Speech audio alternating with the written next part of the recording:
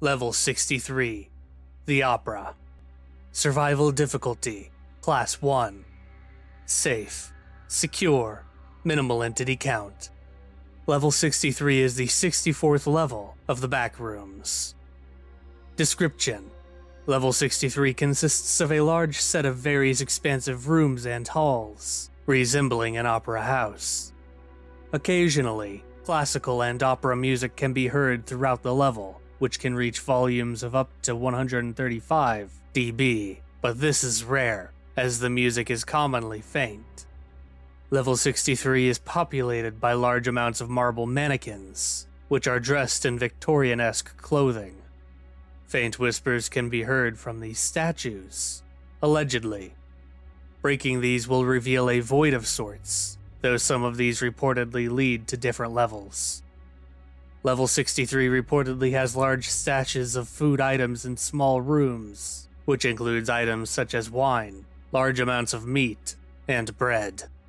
Liquids in pulcinella bottles, labeled as a magical elixir, can be found throughout level 63.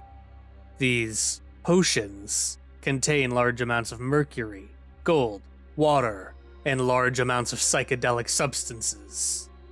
Level 63 appears to have a slight day and night cycle, with the lights slightly dimming at night. Wanderers have reported seeing smilers staring at them from the dark, but this is unconfirmed, and it may just be a hallucination. Colonies and Outposts. There are no known colonies or outposts on this level. Entrances and exits. Entrances. Rarely, a small violin can be found in the first area of level 23. Interacting with this violin will immediately bring one to level 63. Exits.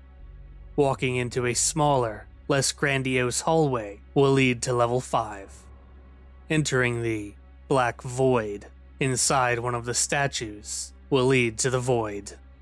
You may enter level 63 through no-clipping through a picture of a tundra.